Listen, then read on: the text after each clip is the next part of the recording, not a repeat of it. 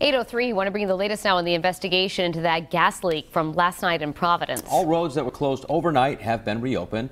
Take a listen to what the gas leak sounded like last night.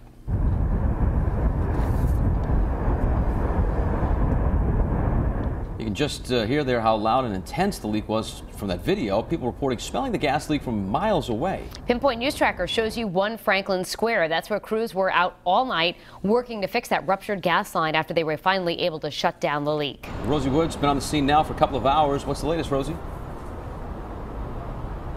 Hey guys, good morning. Well, as you can see behind me, Allens Ave is already very busy this morning, and just about 4:45 this morning is when it reopened, but now we're seeing a lot of cars coming back and forth, morning commute, and you're not going to be hearing any of that noise you were hearing last night. You're not going to be smelling any of the smells you were smelling last night. As of now, you wouldn't even know that something happened here, except for the fact that we're here telling you about it. Now, just to backtrack a little bit, highways surrounding the area of Allens Avenue and Eddy Street were closed for hours last night, starting around 8:30 as officials responded to a natural gas leak in Providence. Now, the Providence Fire Department confirms the leak was at a National Grid take station at Franklin Square. The leak was coming from an underground steel pipe, and during a news conference update from the scene at about 11 o'clock last night, officials said that the leak was caused by a mechanical equipment failure.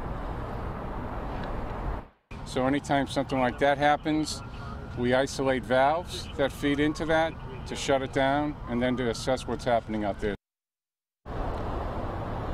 Fortunately, no injuries have been reported, but again, we are still waiting for National Grid to explain to us what exactly that mechanical failure was and what they mean by that. But they do say this morning that nothing that happened last night will affect service today. Live at the Mobile Newsroom, Rosie Woods, Eyewitness News.